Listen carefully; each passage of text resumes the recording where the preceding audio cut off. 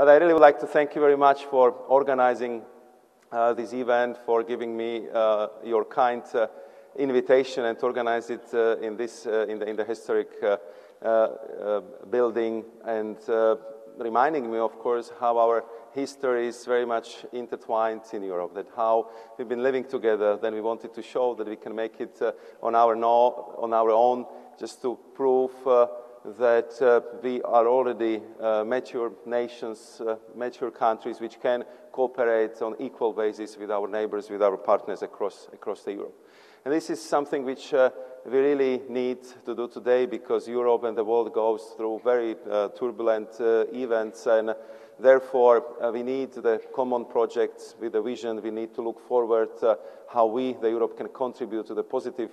global development, show our innovative spirit, which I have seen already. It's very much present here in Ireland. And the events like today are very important for me, because what I do here, I think Helen was very exactly and very precisely describing my motives. From one side, I'm campaigning for the Energy Union, because I want to make sure that this is the project which is common, which is European. This is the project upon which we can manage that mobilization among our member states, among our stakeholders, industry, but especially the citizens. I'm absolutely convinced that the Energy Union cannot be built in Brussels. It must be built in the member states. It must be built here in Dublin, in Cork, on your farms, in your innovative labs, in your research institutes dealing with the ocean energy. It must be supported by the stakeholders, by the companies, by the consumers. And therefore, I'm very glad that I could be here today. And yesterday we had lots of meetings where I was talking, but I was listening a lot, because each country has something to contribute. And definitely Ireland has a lot of experience and a lot of innovative ideas how to advance our Energy Union project together. When the new Commission was being formed, it was quite clear that the signal we received from the citizens in the European Parliament election was that they want us to do the job differently. And the President decided that we have to focus really on the big thing. We have to have clear priorities. We have to overcome that perception which was very much there, that we are trying to deal with almost every single detail of our European citizens' lives. That we have to focus on the areas where we can really make a difference, when we can deliver the change, and we have to do it in a way that our citizens and our member states can understand it and can support it. And one of these top projects which was really put on the table, I would say, by the events, by the necessity, by the expectations of our citizens, was the project of the Energy Union. The question is why? I think we kind of felt it already for some time, that this energy and climate issues, the integration or the interaction between CO2 emissions in a field like transport, agriculture, efficiency over buildings, the research and innovation potential we have in Europe, and these different developments across our member states in different subsidies for different types of energy in one country, capacity mechanism, financing in another country, kind of created a situation where we had to honestly state that the energy systems and energy cooperation as we have it in Europe is not longer sustainable. I think we had to be that honest, we had to be that straightforward, just to put on the table the strategy for Energy Union, which would reflect the situation and propose how to go from that situation forward. There have been, of course, several reasons for that. I think that one which kind of helped us to gather the momentum for the change was also the geopolitical crisis and the situation in the eastern Ukraine, where again, especially in Central and Eastern Europe, we've been reminded that our security of supply is under threat, that even though we, as Europe, are the biggest customers in the world, paying 400 billion euros for energy imports, cannot be sure that even for that money, we can get the energy on time, we can get the energy where and when we need it, and we would pay the fair price for it. So that it was quite clear that we need to have a common European position, speaking with one voice, how to make sure that energy security is much stronger in Europe than before. And of course, it was quite clear that today, if you look at the energy, we already overcome the traditional approach of the past decade, where the energy was seen as something like very linear process, where you produce the energy, you distribute it, you consume it. It's quite clear that it's not that simple anymore, because we need to factor in many other developments, like the climate change, like our climate goals, our need to decarbonize our economies, and we have to have really much more complex and holistic approach to these issues. The crisis which we went through in Europe, and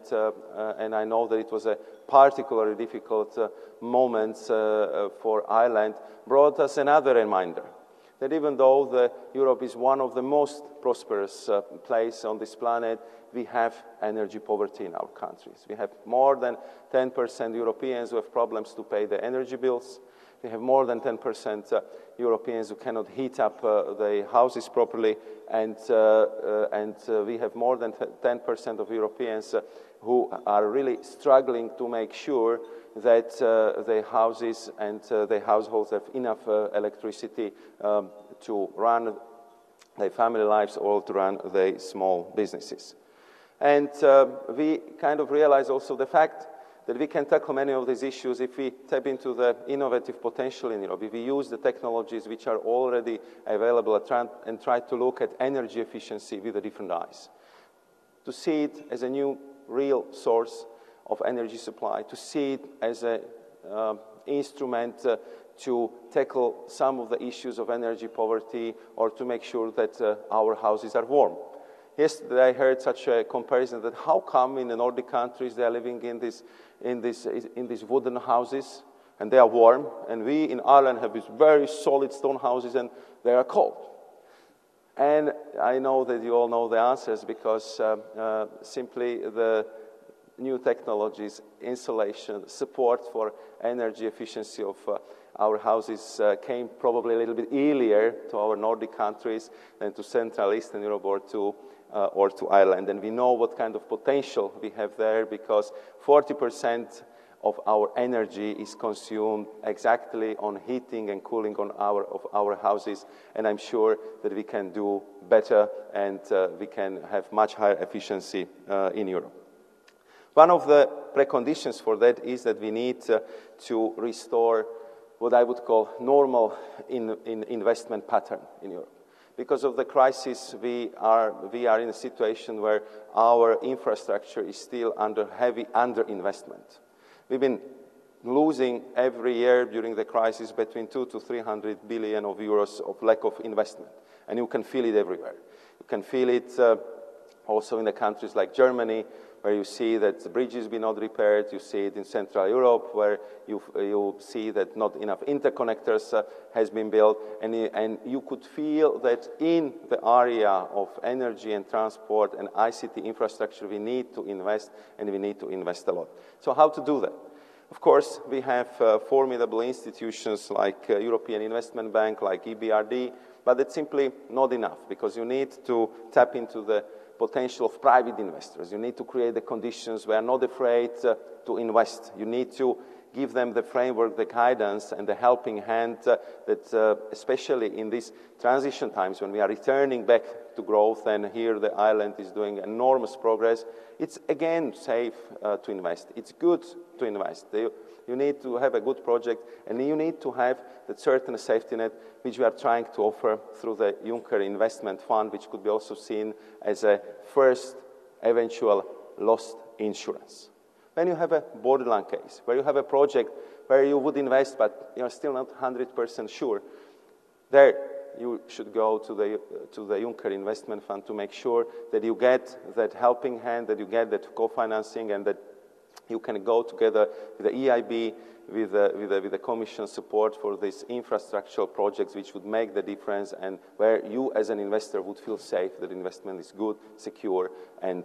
will bring the necessary return. Coming back to the Energy Union, I know that you are familiar with the concept where we try to cover the issues really important for this economic and energy transition in Europe from these 5 key dimensions, to make sure that we have security of supply, that we are less dependent on external suppliers, to complete our internal energy market, to work on our hardware and software, to make sure that our technical barriers represented by the lack of interconnectors, by the lack of connections among our member states, plus the lack of cooperation among our regulators, who are still, until today, are using different methodologies, different network codes, different approaches to how to regulate the market, should be overcome, and we should really create for our companies the possibility to make sure that energy flows freely across the borders, or in the case of Ireland, across the seas, and that our consumers, be it industry or households, would have a better possibility to choose, to let the market play its game, play its role, and to make sure that we have more competitive prices in Europe. We also wanted to make sure that we gave the energy efficiency much higher meaning in all what we do, because we know very well that just by 1% of energy efficiency gain, we can import by 2% less of the gas, and that's, I think, very significant if you see the potential we have in Europe in energy efficiency, and you could see how significantly we can increase the number. And of course, the last dimension, very closely linked with our decarbonization goals, with the support with renewables, is very much linked with research and innovation, and the new approaches to how to manage the power generation, how to manage the distribution, and how to offer our consumers up-to-date new technologies for the smart energy consumption. We are working on delivering on all these dimensions on such 3 major tracks. Of course, the first one is political, because it's quite clear that without ownership for this process from the member state, without support from the national parliaments, without having strong support and encouragement for this process from our citizens, this very important economic and energy transition would not be possible. Therefore, we are trying to engage as much as possible with the stakeholders like you, just to present you our vision, our plans, but also to listen to you, to make sure that we find the specific, fair, just, and good answer to the questions coming from different corners of Europe, to make sure that we are building the energy union in which every country feels comfortable and feels as an active, engaging partner. Here we also discussed what is the special features which would be required from Ireland. We had a very good meeting with Taoiseach and Kenny, with Taoiseach John Burton, with Alex, but also with the Minister of Agriculture, which is a very important sector for Ireland, Simon Coveney. And it was quite clear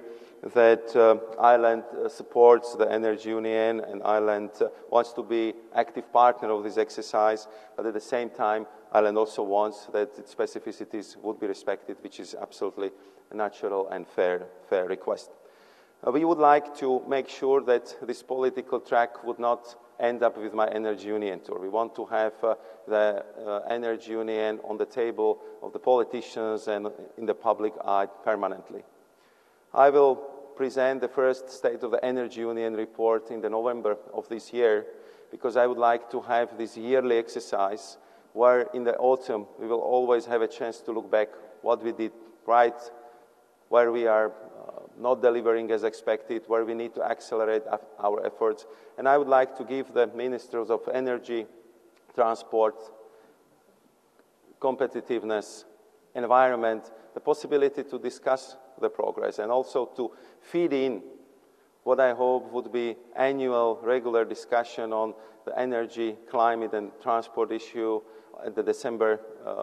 summits, where our heads of states and government will convene, and when I think they have to just simply look at the progress, what we achieved in Europe, and also help us to keep up the momentum, and if necessary to do the political arbitration, how to move with the project of the energy union forward. One of the outcomes of the energy union, I hope, will be that in 2017 we start to work closely with our member states on the national energy and climate plans, because I think that each member state have to have a look and use their own national optics, how to contribute to the energy union, how to be part of this exercise, and how to fit the country into this big frame which we are built in Europe. How to make sure that all those ambitious goals, also in the field of fighting the climate change, would be respected by our member states. And that is something which is already happening in Ireland, because with Alex we had the chance to discuss the white paper, green paper, and the planning the Ireland is doing in this respect. And it's exactly, I would say, this long-term approach which would be necessary from the point of view of member states, but also from the point of view of the European Union. On the legislative track, we are advancing according to the schedule. We just adopted the summer package, where I believe you noticed especially the reform of the ETS proposal, where we need to adjust our emission trading system to the new goals which are set for 2030. We started a public consultation on how to redesign electricity market, which I think would be a landmark proposal which we want to put on the table next summer. And we also wanted to make sure that our citizens, the consumers, will see that energy union is especially about them. Therefore, we adopted the communication, which is called New Deal for the Consumers, where we are trying to set out the best practices and approaches which would put the consumers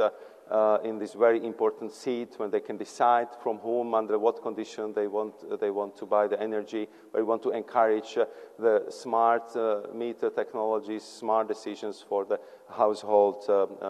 consumption, as well as the proposals we made how to innovate the energy labeling, because that's a good approach for the industry, for the consumers, to produce the most energy efficient household appliances. We will be working at this pace until the autumn of the next year, where we would like to bring gas package in the spring, the big non-ETS related package of legislations in the summer, and to conclude with renewables and energy efficiency package in the autumn. Why so fast? Why there is such a rush? Because we would like to make sure that we will put all the pieces of the puzzle on the table until the end of the next year, because we want the member states to see what's on the menu, what is the frame within which we have to work on these national energy and climate plans. And we also want to have ample of time until the end of the term of this Commission to make sure that these proposals will become legislation. So when we will be leaving, we can say that we are leaving with a very solid fundament of the energy union already built, endorsed, and really make the transition irreversible process which would lead us to the new patterns, new behavior, and new positive results for the next decade. Where Ireland is featuring in this exercise. I think that Ireland would benefit from the energy union a lot. At first, we are very much supporting the better interconnections between Ireland and the neighbors and partners in the European Union. We are working through so-called PCI, projects of common interest,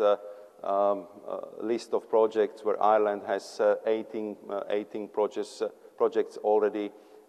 listed and highlighted. And of course, they are projects which are very much in the field of interconnectors. We see that North-South interconnector is something of strategic importance. We know that there is a lot of debate as about any important projects in Europe, but at the same time, we are absolutely convinced about its strategic importance for a better interconnection between Ireland and Northern Ireland, and we see it as one of the projects which could really help to increase the rate of interconnection between Ireland and the neighbors up to 10%, which is such an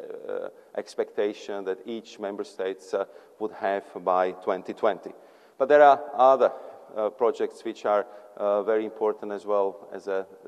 project linking Ireland with the UK, linking Ireland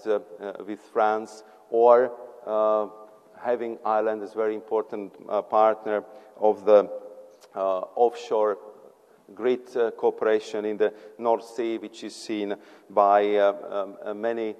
forecasters as a cooperation of enormous potential and magnitude. And I know that Dutch presidency, which will start on the 1st of January, will see this project as one of the priorities and would like to create the new frames for this very important cooperation. So we believe that by better connecting Ireland to the rest of Europe, you will get from the position, as I always heard it described by my Irish friends, the island behind the island, by the country which through these interconnectors come into the heart of the European energy cooperation. For that, except the hardware, we of course need the very solid software, better cooperation among the regulators, new electricity market design I was referring to, and of course the respect for all those ambitious targets we set for ourselves for 2030. If you allow me just to dwell very shortly on the third track, which is very important for Europe in the energy field as well. There we are working very hard on several crucial issues. First, we really want to have success at the conference COP21 in Paris, because I believe that this generation owes it to the next generation to hand over the planet in at least such a state as we inherited. So it means we need to get the climate change under control. Europe is playing the very important role in this respect, and now we have to convince other global partners to do the same, or to do something which is comparable to what Europe is already doing. We owe it to the next generation, but I also know that our industry very much wants to be in the position when they can say that we have level playing field, that we are ready to be in the leading position, but we also want to see that industry in other global markets, it's doing comparable effort, and they're also trying to be as efficient, as environmentally conscious as we are. On the other front, we are working very hard to make sure that the security of supply for the Europe is much stronger than before. I'm mediating between Russian and Ukrainians on gas supply for the next winter. As you can imagine, because of the conflict in eastern Ukraine, these negotiations are also very tough, very, very emotional. But I think that we found the good solution, good framework how to overcome these problems for the next winter, and hopefully create much more confidence and confidence building in a relationship between these two countries in the field of energy, which we hope will also contribute to the overall improvement of the relations between these two very important neighbors. At the same time, we are working on the new LNG strategy for Europe, because we believe that with the current prices development on the LNG, LNG could become new source of energy supplies. We believe that if we interconnect our terminals better, if we make sure that our policies in that field would encourage that development, all that new capacity which is being built in the States, in Australia, this big potential we see in the Middle East, or newly developed fields from Mediterranean could be a very important supplier of gas. Not speaking about almost completed project bringing the Caspian gas through Azerbaijan, Turkey, Greece to Italy, and European gas networks, which would give us adequate choice and possibility to get the gas from different sources, and making sure that our overdependence on one dominant supplier is under control and is not that high as it was in the past. If you allow me to conclude by appreciating the way how the Ireland managed